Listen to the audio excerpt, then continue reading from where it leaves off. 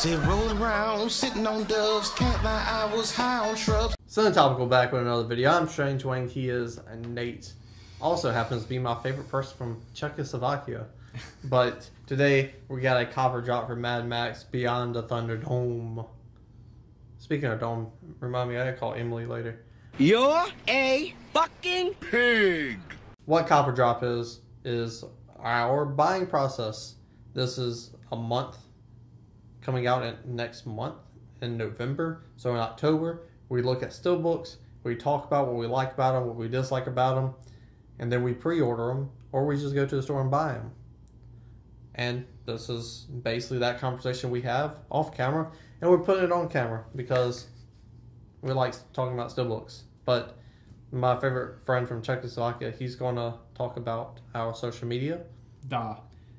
If you scroll down in the description box below, pop it over, you'll find links to our social media accounts. So go and follow us on there. So maybe one day we can get a Slovakia next to our Twitter account.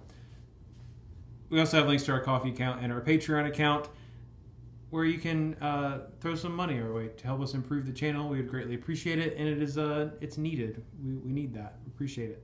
As the little check line you did about the blue check, as my other foreign friend would say, very nice. On the front, very similar to the Road Warrior. You got Mad Max. Behind Mad Max is the words Mad Max. And then down low, you got things pertaining to the movie. You got the little crackhead kid Mel Gibson hangs out with throughout the film. Tina Turner's on there. Beyond the Thunderdome. Everything that pertains to the movie. Boom. Circles. It's true. You know, the red and the yellow just don't look as good together as the blue and the yellow did. You know why? From Road Warrior. You know why? Because Hulk Hogan's colors is red and yellow, and he's a fucking racist. Those are racist colors. They might be. I don't know. I can't argue that. And Mel Gibson. He hates the Jews. He's an evil Gentile. So for this one, just is not as visually appealing to me as the Road Warrior Steelbook was. This is also the worst of the franchise if you haven't seen this movie. I have. So like, believe it or not, I've never seen the Road Warrior, but I have seen Thunderdome. It was just on TV, and my dad was watching it one day, and I remember it. It was like forever ago, but I remember it. Mostly just like the Thunderdome scenes and the like 2 minute or 1 minute leave thing, and like the weird baby thing. And I watched it because Tina Turner's hot. Yeah, that's a steelbook. I don't like it, honestly. But then you go to the spot on Mad Max. I don't even see Thunderdome on there. They used to put Mad Max, it looks like. Them motherfuckers cheap, son. They said you don't even get 2 words. That's a compound word, dog. They ain't giving you that, son. You just get Mad Max, 6 letters, bro. And then on the back, you got some car stuff. Is that? Yeah, it's like a big rig. Yeah. And then everything pertains to the movie that no one cares about, because I don't care about what studio or how long the movie is, whatnot.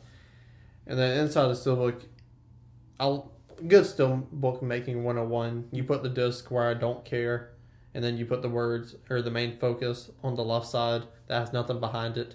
Good stuff. You said you didn't like this. I said I own it. Why do I need to buy it on steelbook? I don't watch it enough. It's going to be a drop for me. I'm assuming it's going to be a drop for you as well. Yeah, it is going to be a drop for me as well. And the yellow discs are ugly against that red. Like, this is just... It's just not... I don't like looking at it. Like, I don't know if it's just like a me personally thing, but there's just nothing that is visually appealing about this steelbook. So, like I said, for the Road Warrior anyways, I would prefer to just wait for like a box set of all the Mad Max movies to come out. So it's not necessarily a knock on the movie itself, even though apparently it is the worst one of the franchise. I still would like to own all the Mad Max movies.